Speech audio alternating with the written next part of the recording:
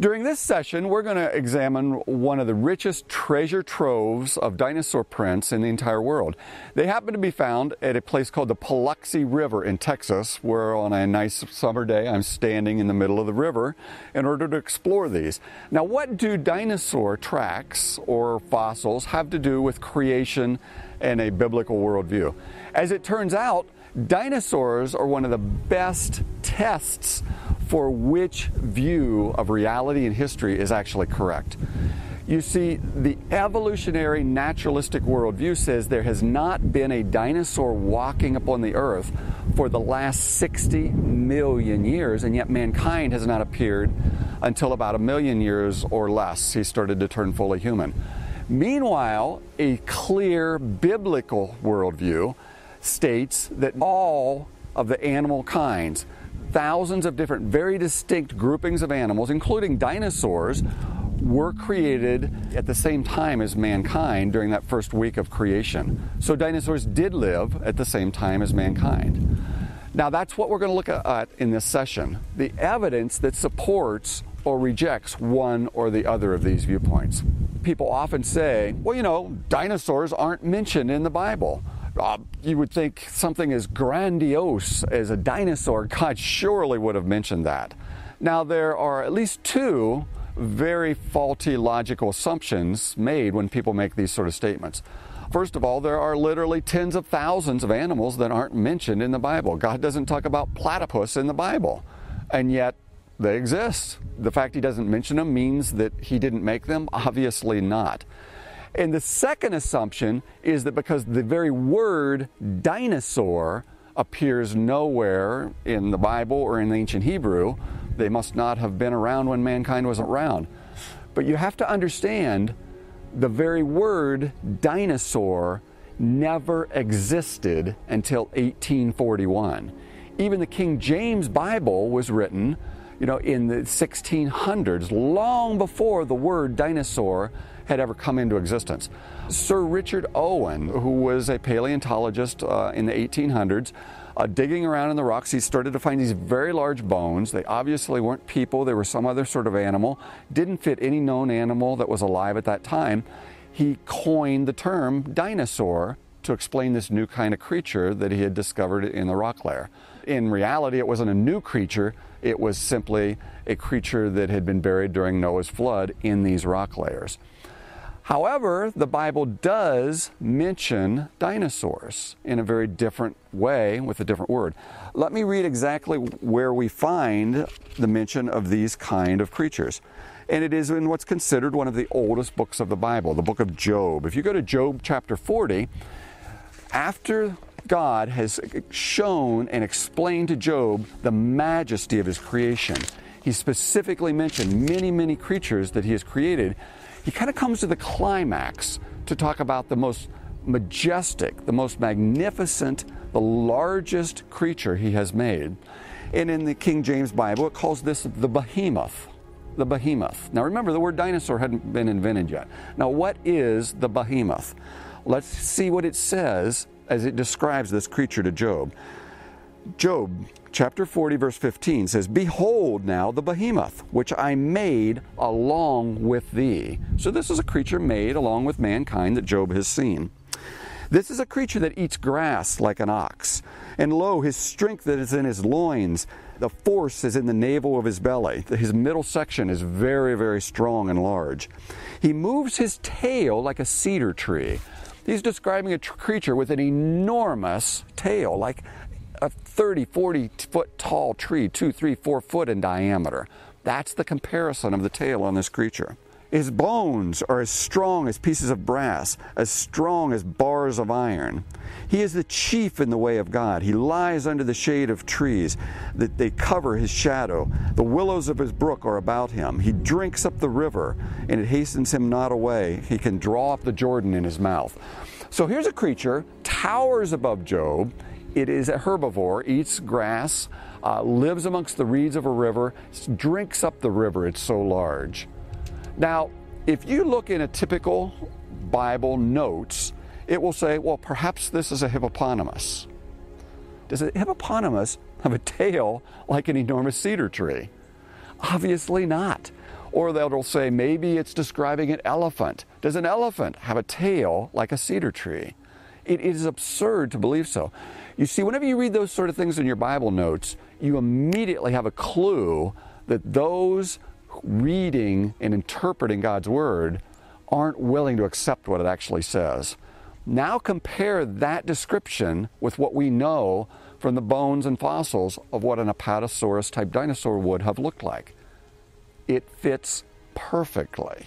You see, the Bible does talk about dinosaurs. They simply weren't called dinosaurs. Now that's land dinosaurs. But what about sea-dwelling dinosaurs? Surely the Bible doesn't mention those. Well, the Bible doesn't leave that out either. You go on to Job chapter 41, it describes a creature and it says, "Canst thou draw the Leviathan out with a hook?" It's something that lives in water. Can you put a hook through his nose? It's obviously a rhetorical question, meaning no, this is too big, too vicious of a creature. It says, "Can you fill his skin with barbs of iron or put fish spears in his head?" No one is fierce enough to stir him up. His scales or his pride shut together as a closed seal. They are so near to one another that even air cannot come between them. And out of his mouth goes burning lamps and sparks of fire. The sword of him that lay at him cannot hold him, nor the spear or the dart. He maketh the deep boil like a pot. He maketh the sea like a pot of ointment. So this is a large sea creature covered with very tough armor that is one of the fiercest things mankind has seen. So this description is quite accurate for a very large creature that may have been in reality the representation of the type of creatures that were living at the same time as the dinosaur and also at the same time of Job. The third kind of dinosaur you often hear about in dinosaur books, the kind of reptiles that are the huge creatures we don't find around anymore today, are the flying reptiles. Some of them had wingspans that were 30 feet long from tip to tip. Does the Bible talk about these kind of creatures? Well, as it turns out, even those get a very brief mention. If you go to Isaiah chapter 30, starting in verse 6, it's describing a coming judgment where people would be dragged off to a foreign land. And this is how it describes that land. It says, "This is a land of trouble and anguish, from whence come young and old lions, the viper, and the fiery flying serpent." So here it's describing things that people know, they're aware of. Young and old lions, vipers, which are a kind of poisonous snake, and a flying, fiery serpent. What in the world is that? It's a reptile. A serpent is a name for a reptile that can fly. See, mankind is aware of huge, lumbering, dinosaur-type creatures, land-dwelling ones, of ones that swam in the water that are so fierce that mankind had no chance of ever capturing it, and of flying reptiles. All of them are mentioned in the Bible just under different names. But there's even a more common name for dinosaurs that show up all over the world, not just in God's Word. And that's the name dragon. Dragon was such a commonly acknowledged word for thousands of years that Sir Richard Owen, when he was collecting samples of these things he called dinosaurs, he would interchangeably use the word dragons for these creatures. There was a book published at the same time Richard Owen was publishing his works called The Book of Ancient Sea Dragons, looking at water-dwelling dinosaur-type creatures. See, the scientific name dinosaur is like the name canine for the whole dog family, but even scientists still refer to these creatures as dogs.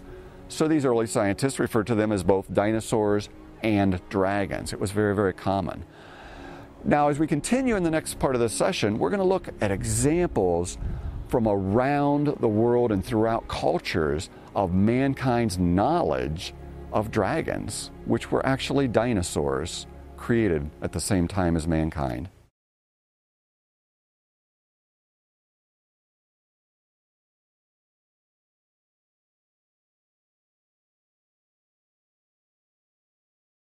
We're sitting here looking at a scale model of one of the most popular kind of dinosaurs, the Tyrannosaurus rex. Now we're going to transition from man's knowledge of these creatures called dinosaurs, which we reproduce as models and put into museums such as this, to where we can find actual dinosaur footprints, actually touch them and walk beside them in a certain area in the United States. Now, one of the most common places these are found is the Paluxy River, about 70 miles from Dallas, Texas. It's a state park in Texas where there are dozens, if not hundreds, of dinosaur prints. In another book called The Natural Animal Kingdom, which was a book about animals that people had seen, written about 200 years after the time of Christ, the author said the Pleiadian history shows that there are dragons that reach the length of 10 paces. Now, a pace is about 3 foot. That is an animal 30 feet in length. The largest elephants are 10 to 12, or maybe at most 15 feet in length. So here's a history book written thousands of years ago where the author has seen some animal, it's calling a dragon, 30 feet in length. Now, that would fit a dinosaur, but no other creature that I know of, land animal, that exists today. So that's the kind of things that is written in history books. But it's not just the writing of ancient historians that point to our knowledge of interaction with things that these ancient writers called dragons. They drew pictures and depictions of them all sorts of places and cultures all over the world. For instance, in Arches National Park, there are what are called pictographs. There are etchings on the wall we find made by ancient people in caves and dwelling places all over the world. So it's a picture that has been etched on the wall. And as you take a look at this, it is absolutely crystal clear what the depiction is of. It is of a cereopod kind of dinosaur, four-legged or herbivore, that these natives have seen. Now, how could they have known this if this creature had died 60 million to 100 million years ago? It seems to be something, along with buffalo and antelope and other creatures, that they have seen and they're depicting on their cave walls. You find similar inscriptions and drawings at dwelling places in Canada, and here's a picture of one of those type of cave drawings. Over in Australia, we find a group of aborigines surrounding what looks very much like a plesiosaur that they have pulled out of the ocean or found along the shore. It actually shows its intestinal tract, and the natives with spears are surrounding this very, very large dinosaurian type creature. You see example after example of various ancient people from various places around the world that are drawing creatures that they have seen that look exactly like what we would expect dinosaurs to look like. The entire evolutionary house of cards collapses if somehow these creatures have been around for 200 million years, they left all sorts of fossils, and then 60 million years ago they just quit leaving fossils, and they've never left a fossil in a rock layer for 60 million years, and then somehow people knew about them. See how the whole thing just falls apart? It doesn't make any sense unless people had seen these creatures. So folks who believe in the evolutionary time frame, they just have to ignore this kind of stuff. They have to explain it away and say, well, maybe this is ancient remembrances from when we were ape-like creatures and lived with these guys, and the memories are coming back. Or maybe these guys dug the bones out of the ground, which are always just scattered in all sorts of bits and pieces, and somehow put them together to look like a dinosaur, as if they had nothing better to do, and then knew what they looked like. No evidence whatsoever that has happened. The straightforward, honest evidence is these depictions are there because they've seen them. Other places, like we can go to Peru. It's one of the driest places on earth. And when these ancient cultures that lived in the range of 2,000 or more years ago died, they would dig a pit, 6 foot or so down into the ground, and they would put valuable artifacts there with them, amongst which are stones of various sizes that have been engraved, painted, and then etched to show various scenes of life. Now, there are thousands and thousands of these burial stones that have been found. Many of them have been documented to have been pulled directly out of these tombs, and somewhere in the 1 to 5% of them, amazingly, show very accurate depictions of dinosaurs, and not just one or two kind. we're talking dozens of very different types of dinosaurs, some of which we've never found yet in the fossil record. But we find very clear depictions of things like stegosauruses and tyrannosauruses and apatosauruses and so on. And you see various examples of this. Now, what makes this even more compelling as the evidence that these ancient people really did see these creatures is that there are features on these burial stones that could not have been known at the time the stones were found. Most of them were collected in the 50s and 60s. There was one doctor down in this area that had collected over 5,000 of these particular burial stones. Now you'll notice on some of these particular stones there are these circular impressions on the stone. Now in the 60s, no one had found dinosaur skin impressions that show these circular areas, and yet many of these burial stones show these circular patterns on the dinosaur bodies. In the 90s, we started to find skin impressions that show circular patterns in the scales, something that showed up on the stones had never been in literature at the time the stones were found. So why would someone have carved them there based on something he had seen in a book? See, that's the excuse. Folks who don't want to accept this evidence as reality in a straightforward way, they just assume they're fakes. Because there are real burial stones showing dinosaurs, fakes have been made. Just like because there are real footprints with dinosaurs at the Paluxy River, fakes were made. Actually, the existence of a fake really testifies that an original must exist. Another evidence, those of us who grew up in the 60s and 70s remember the old Fred Flintstone cartoons with he was riding on his brontosaurus. You would always see their tails dragging on the ground. But in the 1990s, many leading paleontologists like Jack Horner and others realized that was also a misinterpretation, and that these creatures, by and large, walked and traveled with their tails held quite aloft, off of the ground, not dragging down low. Many of these burial stones show it that same way, with the tails held aloft. That couldn't have been known in the 60s when the stones were found, unless they had seen these creatures. All over the world we find this kind of stuff. In Angkor, Cambodia, we find a temple that clearly shows a stegosaurus carved into the stonework of the temple. Above it there's a depiction of a monkey, below it is probably a bird or some other animal, all animals they've seen, and right in the middle is exactly what looks like a stegosaurus. Everything else is a real animal. Why would you assume that one wasn't? The most logical conclusion is they had seen this animal also. Even in China, there is just account after account after account of dragons in ancient Chinese lore. You see, the dragons were very much revered. The very Chinese astronomical system is a series of animals. There's the year of the monkey, the year of the rat, various animals, all of which are real. The only one that seems to be an exception is the year of the dragon. Well, it's not an exception. This was also a real animal. It was a dinosaur that lived along with mankind. Right up into the Middle Ages, you have the account or the legend of St. George killing a dragon. In the Carlisle Cathedral in England, there is a rug placed over a brass plate right in the middle of their center aisle of their cathedral.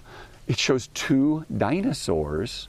They don't even look like dragons, stylistic remembrances of these creatures. They look like dinosaurs with their necks intertwined. So it's not just the Paluxy River. It's England, it's Australia, it is Canada, it's the Arches National Park, it's the Angkor Temple in Cambodia, all over the world, in cultures all over the world. Pictures, burial stones, cave depictions show these creatures. You have to ignore so much reality in order to hang on to the fantasy that mankind has never seen or lived with these creatures, when the data is overwhelming that they were created along with mankind. One last, even more profound way of absolutely knowing the truth. If dinosaurs had been in the ground for 60 million or 65 or 70 million years, then there could not possibly, there could not scientifically in any way be any biological organic tissue left inside of those bones. See, we know how fast proteins and enzymes and cartilage and various parts of a human or animal body degrades. And at best, even at laboratory pristine conditions, things that are parts of our bones, parts of our bodies, they could last 10, 20, or 30,000 years under ideal conditions without totally degrading. About 10 years ago, a researcher named Dr. Mary Schweitzer out in Wyoming found a Tyrannosaurus rex bone on one of her summer digs. As it broke, she later recounted that she smelled something that smelled like decaying flesh or tissue. And it surprised her because she knew it couldn't be there if it was part of the original dinosaur. But her curiosity was perked, so she got permission to dissolve away the bone with very weak acids. Inside, she found soft, stretchy tissue.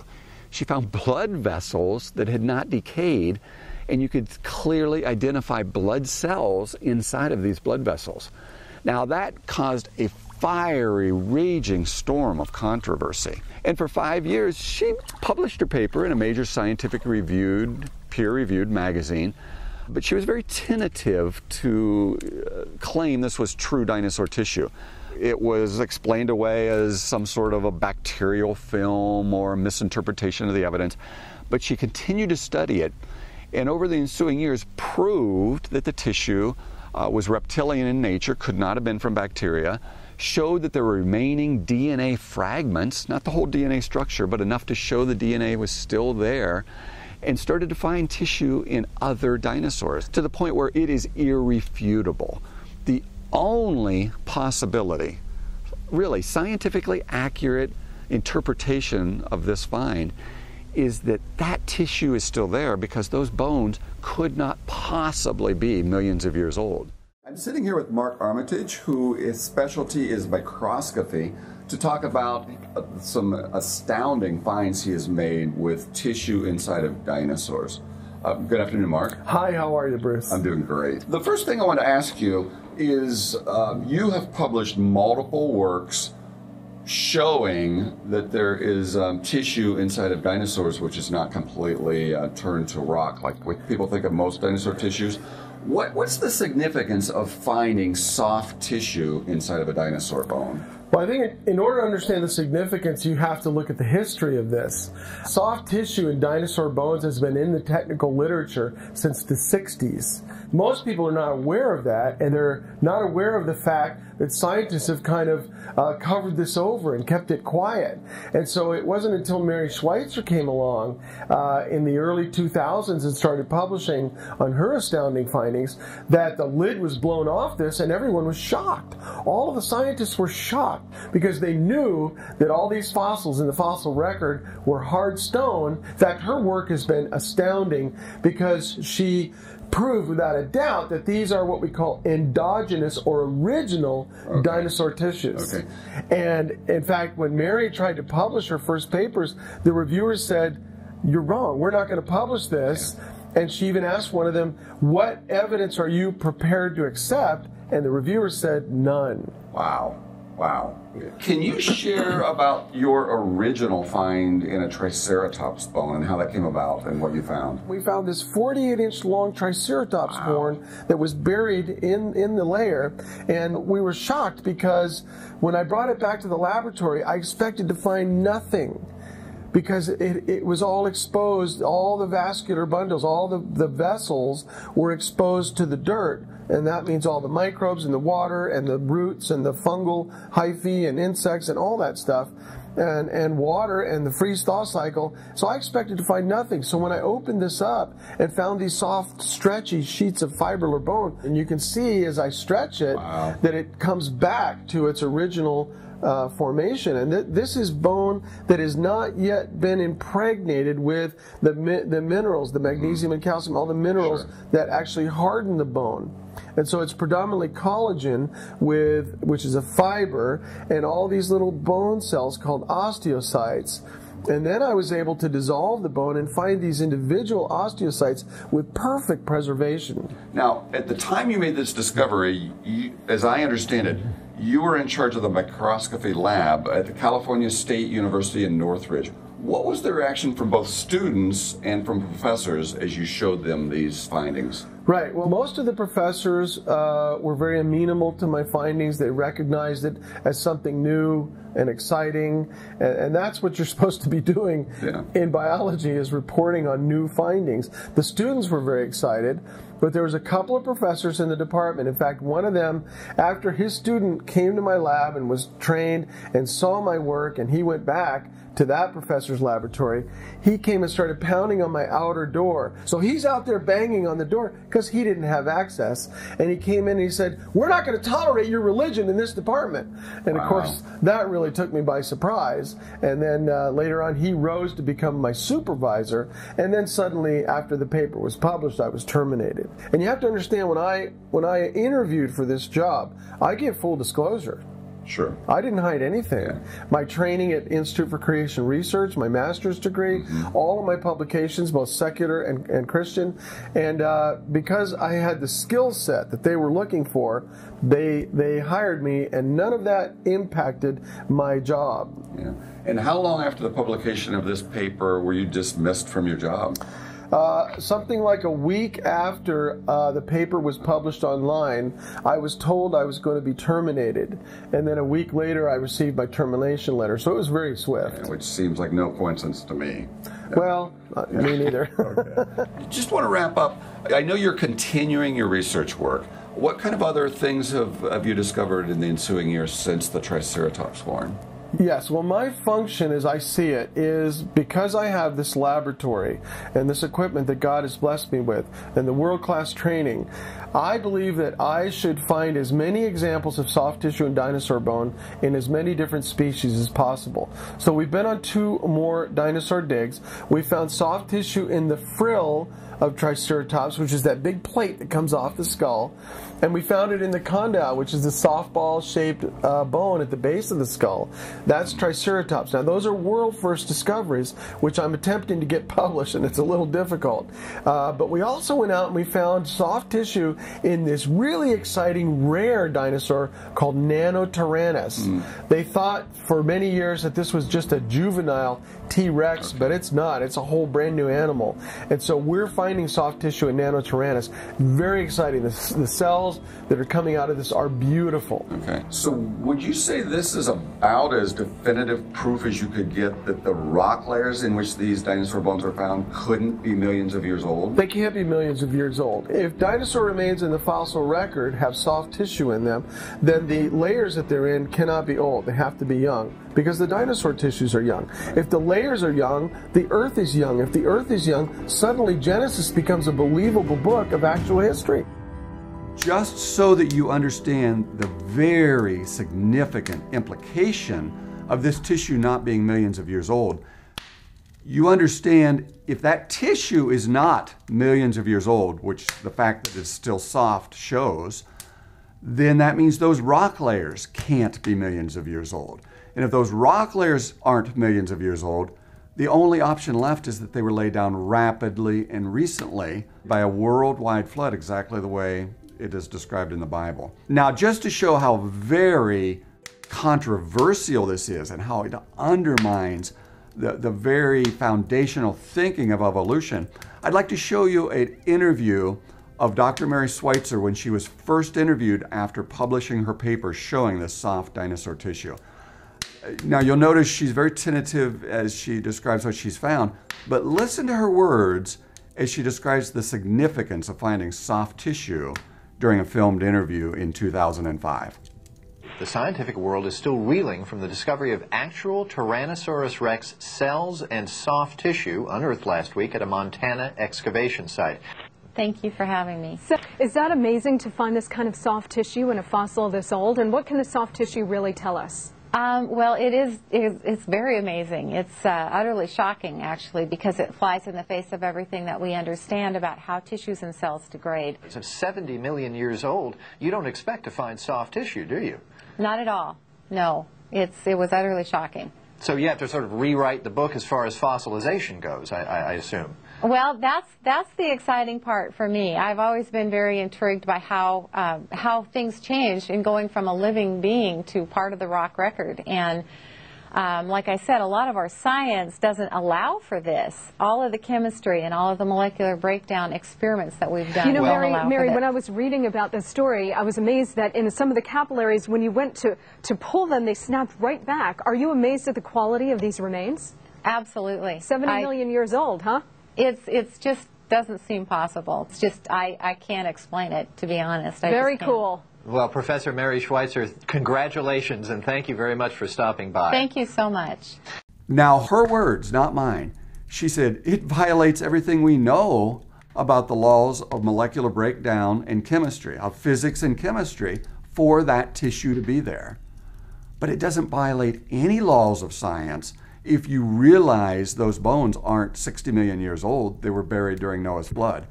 Now the findings totally match what we know about science. But she's so blinded by her preconceptions of evolutions of fact and millions and billions of years of history, she can't even see the obvious when it's right in front of her face. Those bones aren't millions of years old. The Bible means exactly what it says.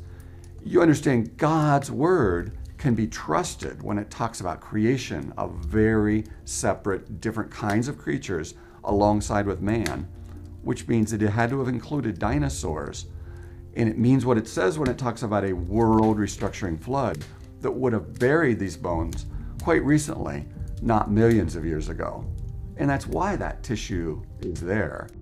And it's looking at these two viewpoints of interpreting dinosaur bones, which probably more than any other subject makes it crystal clear that the Bible's view, the Bible's interpretation, the Bible's clear teaching about history matches science much, much better than evolutionary fantasy in enormous periods of time that we hear about all around us.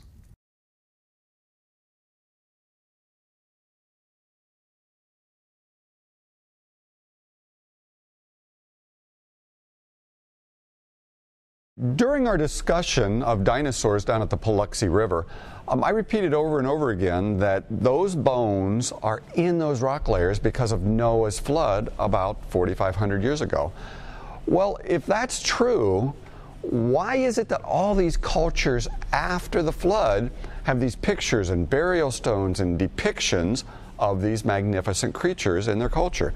Well, the bones are in the ground because of Noah's flood. But remember, on day 6 of creation, God specifically told us He made every kind of land animal. Now, that included mankind, but dinosaurs were also, by and large, land animals. So God made dinosaurs along with Adam and Eve. Everything that was not on the ark died, and God told Noah to take 2 of every land-dwelling, air-breathing animal on the ark with him. Now, dinosaurs lived on the land. Dinosaurs breathed air. They would have been taken on the ark. So on the ark, along with Noah, he would have taken these magnificent creatures. As Christian parents give their children, their young children, these dinosaur books that they will see in libraries and in schools and in various places at their friends' homes, you have to realize those books are systematically training your little, young, impressionable children that they can't trust God's Word. It's totally left out of everything in typical dinosaur books. They're being told those animals lived millions of years ago, which means, by implication, there's been millions of years of death and disease and bloodshed and extinctions that have nothing to do with mankind's actions. God, if He's there at all, must have just made it that way. They're being told that dinosaurs turned into birds, and yet God specifically told us He made very distinct animal groups to reproduce after their own kind. God is left out of these books because the writers leave God out of this book. They leave it out of their thinking, so they misinterpret the data. So where did all these ancient cultures come to an understanding of dinosaurs?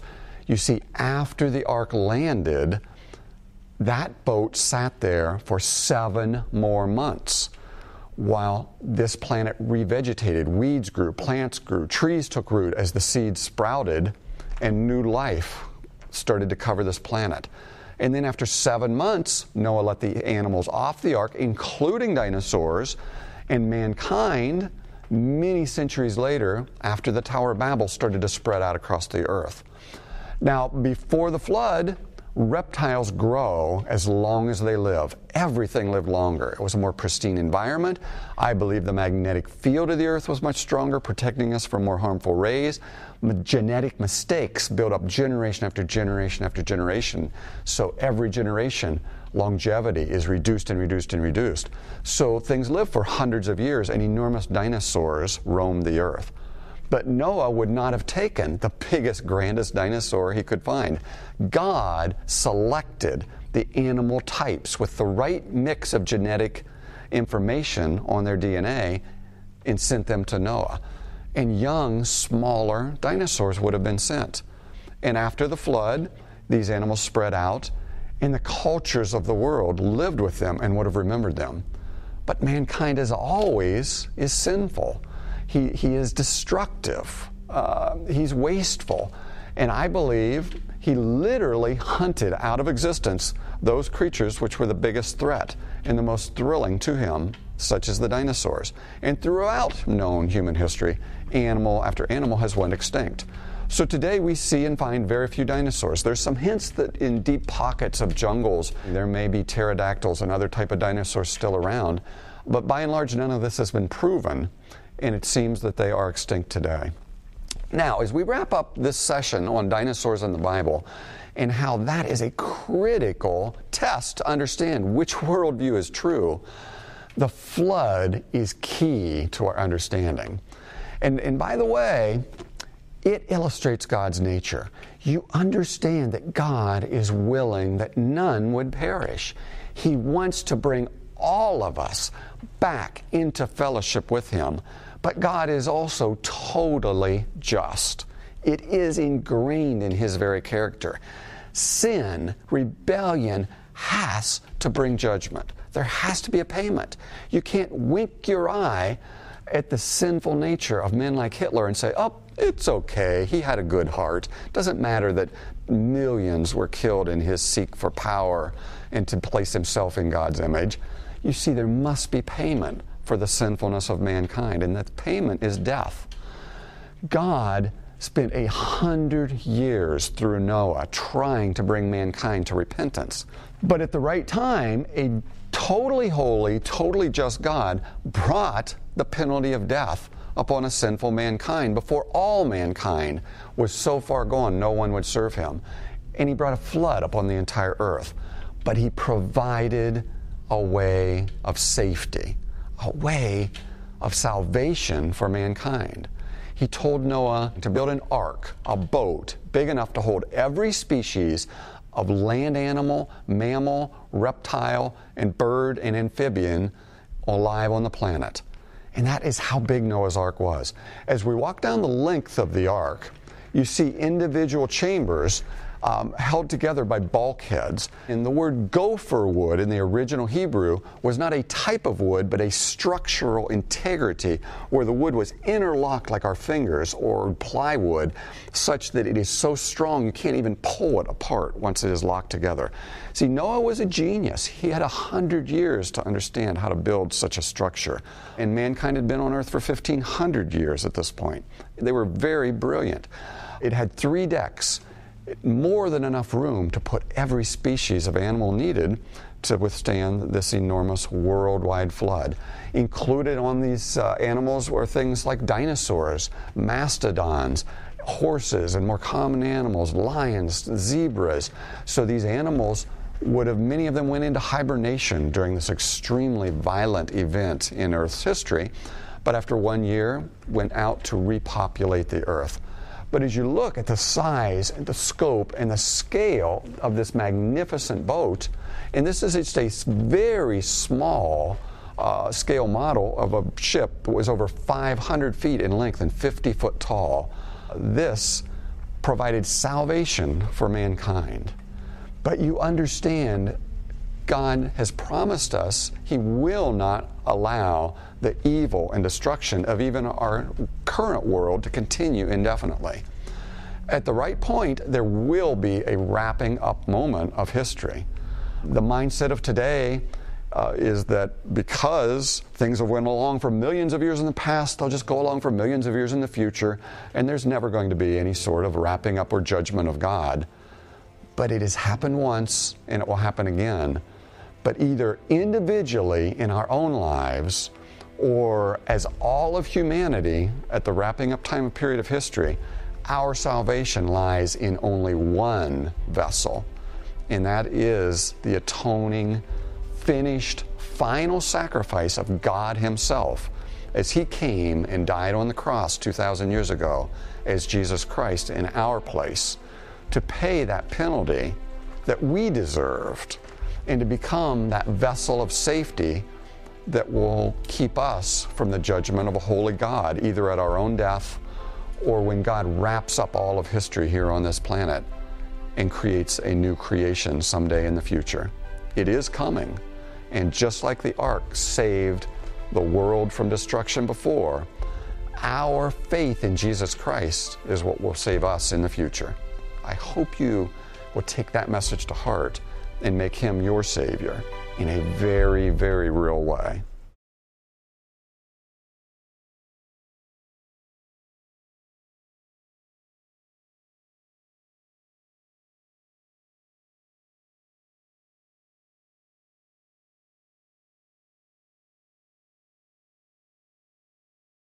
So what do those who believe in enormous periods of Earth history say about these depictions of what are obviously dinosaurs found in cultures all over the world? Now, those who believe in enormous time periods are definitely those who believe in evolution. They have to have enormous time periods. But there are also Christians who have bought into the millions and billions of years because it's been taught as a fact, and it's locked into their brain that it must be a fact because they've heard it over and over and over again. It seems authoritative, so they assume the Bible must be wrong when it talks about a recent creation of life of different kinds. That doesn't affect their salvation, but it very much affects their consistency as they try to get other people to believe in God's Word when they themselves aren't willing to accept it at the very beginning. But both those who believe in evolution and those who believe in Creator, who assume there have been millions and billions of years, they're kind of stuck. What are they going to do? They can't believe in both because what happened to those 60 million years when the dinosaurs were completely gone from the earth, supposedly? Well, they will almost always assume whenever something shows up in a culture that looks exactly like a dinosaur, must not be a dinosaur, because they have to throw out their entire belief system otherwise. And let's look at just a couple examples.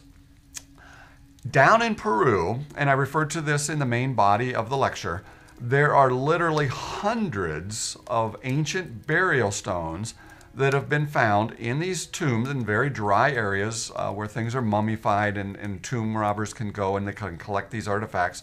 Rocks that show dinosaurs, or show dinosaurs even with mankind. Whenever such artifacts are found, they are always, 100% of the time, assumed to be a recent forgery. Now, is there evidence for that, or does the evidence actually support that these are valid, true artifacts? Well, let me describe these ancient burial stones found in the area of Ica, Peru, in another way. They found about 11,000 of these in a time period from the 1950s up into the 1970s. There was a medical doctor living in Ica, Peru at that time by the name of Javier Cabrera, who liked to collect these things, and people knew that he liked to collect them. So it actually created a market for people to go into these tombs and start to collect these burial stones. And he collected over 5,000 of them in his own personal museum. And many of them showed dinosaurs. One of the men who collected these stones at that time was a farmer by the name of Ushuaia, and he was caught robbing the graves, and the authorities of the day basically were going to throw him into a Peruvian prison. Now, if you understand their penal system, that is not a place you want to end up. I mean, they are horrendously bad in the conditions. Matter of fact, there's a 3-year life expectancy for people thrown into Peruvian prisons. So he had a choice. He could admit he had broken into graves and stole artifacts and sold them to the medical doctor, or he could claim, well, these are just fakes that I myself have carved. And that's exactly what he did. Matter of fact, he claimed to have carved all of the fakes. Now think about this. 11,000 burial stones carved and sold, or even the 5,000 sold to the medical doctor by this one man. It's ridiculous to believe he could have done that. Furthermore, the stones that show the dinosaurs, they have the same patina, which is a very slow oozing out of rock minerals into the inscribed lines, as the stones that are considered to be genuine and real. The stylistic way they're carved is the same as the others. And you find multiple styles, multiple sizes, multiple surface finishes. Obviously, very different artists and probably time periods went into the carving of these stones. And yet throughout the different styles and time periods, you find depictions of dinosaurs. So you have evidence from the aged look of the stones, from the carving styles of the stones, from the similarity between stones that do and don't show dinosaurs, that would seem to support very conclusively that these are real artifacts. And you have a very reasonable explanation why someone would have claimed to have lied about having carved them, because his only other option was to end up in jail. So that's just one example. Because there are real artifacts, there are gonna be fake artifacts. But just because we find a fake doesn't mean that the real one didn't exist. That's an assumption. Second example, as I also mentioned earlier, the dinosaur prints at the Paluxy River universally are acknowledged to be absolutely real artifacts found in this area of Texas. But starting in the 1920s, not just one, but multiple amateur archaeologists and explorers found what seemed to be human footprints right alongside those dinosaur prints. Now that simply wipes out 60 million years of supposed Earth history. So they were immediately labeled fakes. Now, not so much in the 1920s, because there wasn't this absolutely pervasive propaganda brainwashing that permeated all of our culture. But subsequent to that, they've more and more been labeled as fakes. And there were, without a doubt, fake human and fake dinosaur prints carved, especially during the Great Depression era in the 30s. It provided a source of income from people in this area of the country. But what seemed to be very, very sincere, very credible researchers trying to get at the truth have uncovered overlying cap layers of rock and found what looked like very fresh human prints in the same layer of rock, right, left strides, with the inset and the heel and the toe compression and so on. They have also taken these prints, done MRI slicing, and shown that they weren't carved because there is compression of the mud underneath of these prints. You can actually take your foot in some of them and put a foot right in the right and then right in the left, and they look very much like real prints. Films for Christ even produced a film in the late 70s, early 80s called Dinosaur Prints in the Paluxy River. And they later withdrew it because it became so controversial. And here's one of the reasons why. Some of these very clearly defined human footprints were filmed for this movie, but within about a year, discoloration started to form around what looked like a very human-like footprint that formed a three-toed dinosaur print. So it was at that point widely accepted that these weren't human footprints, they were just some sort of a feature inside of the dinosaurian print. But here's kind of a curiosity. Where that human footprint is, or what looks like a human footprint, moves around inside of the dinosaur print, which if it was part of that dinosaur foot, you wouldn't think it would do that. The alternative explanation is there was a dinosaur that went through that area, mud kind of filled in, kind of water in that low depression. Later, a human came and literally walked inside of those dinosaur tracks, leaving his footprints. Now, that is a perfectly logical alternative explanation that seems to explain all of the data, both the human and the dinosaur prints. Now, I can't definitively say for sure whether any of these are real artifacts, but the fact there are so many of them, that they pop up in so many cultures, that the pictographs on the cave walls and the carvings in the Cambodian temple and others look so much like exactly the way we would depict a modern dinosaur, seems to me to make the evidence overwhelming on the side of, yes, some if not all of these really are real. But the most powerful evidence for the coexistence of dinosaurs and man really is this soft tissue. Now, in 2015, Dr. Mary Schweitzer came out with yet another scientific paper where she had done some work where she had extracted iron from the hemoglobin cell of our blood and shown that if you can allow that iron to attach itself to other tissue, it extends the lifetime of organic molecules or biological tissues by as much as an order of magnitude, 10 times or more. And she published this report, and that immediately became the explanation for how this dinosaur tissue could have lasted for millions and millions of years. Now, note she didn't show how tissue could have lasted for millions of years. She just extended it an order of magnitude or so.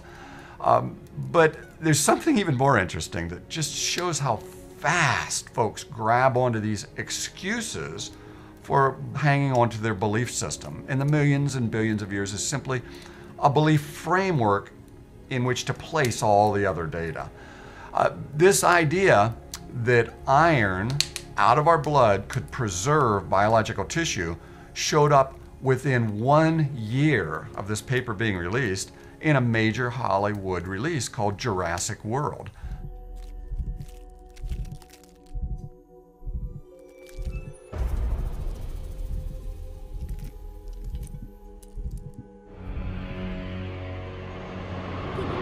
Is that the soft tissue is preserved because the iron in the dinosaur's blood unites free radicals, and those are highly reactive. So the proteins and the cell membranes get all mixed up and act as a natural preservative.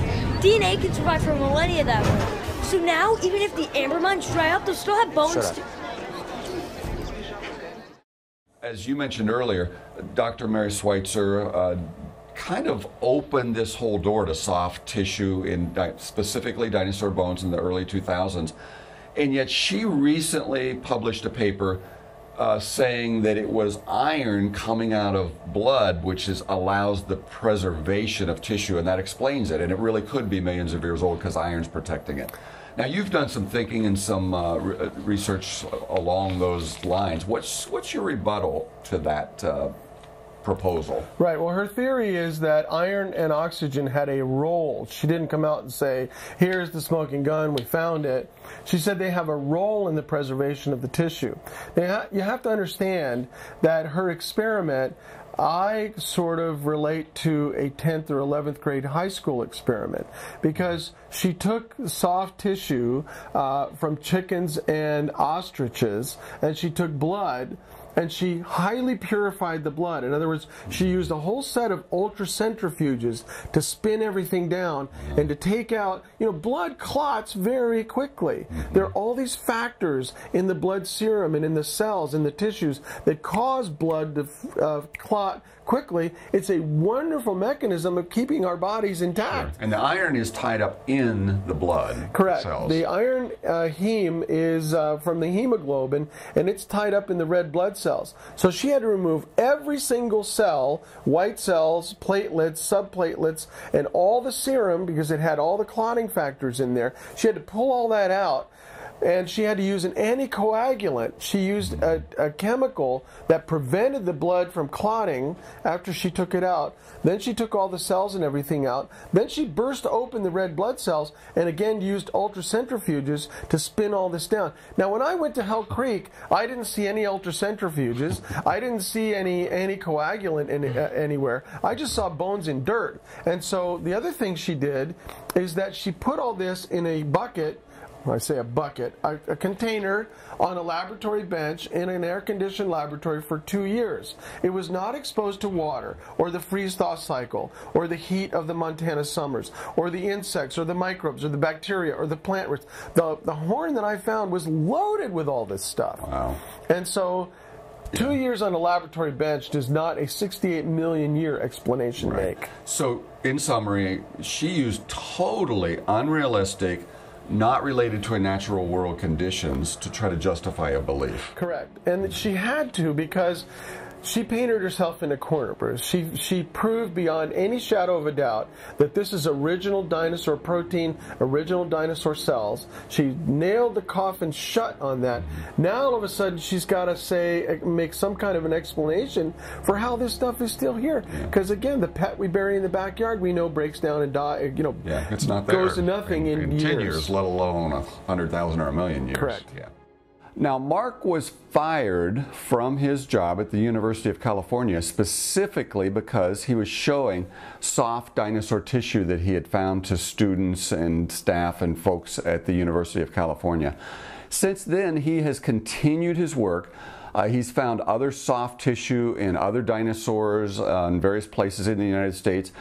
He's actually on the leading, cutting edge of this type of biblical creation research. Mark is very well respected and has presented papers and presentations at creation conferences for many, many years.